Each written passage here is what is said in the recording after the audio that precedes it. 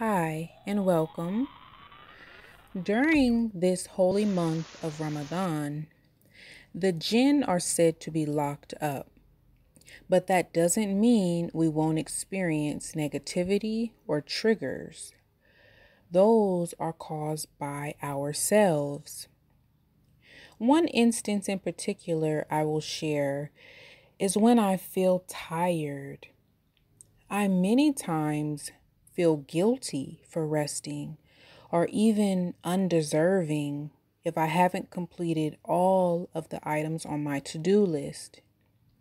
I notice that I create or manifest a scene where I'm emotionally attacked by another for resting or taking a break.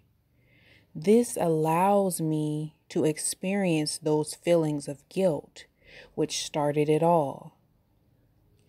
Or it may even manifest as an illness in order for me to have a quote unquote valid excuse to rest.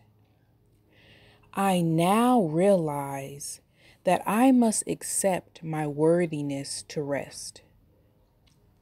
It is safe and healthy for me to rest when my body and even my mind need it. As I embody this truth, I have successfully found my place of refuge with God. My point here is to beware of the victim mode that becomes that refuge instead. So, I'll now share my poem called Victim as a Refuge. As I reflect, sometimes I see that I unconsciously allow myself to be in victim mode, and I sympathize with myself. I cry and blame the other. I'm so used to being the one to fix it all the time. It's like I want a moment to be weak, vulnerable, and unable.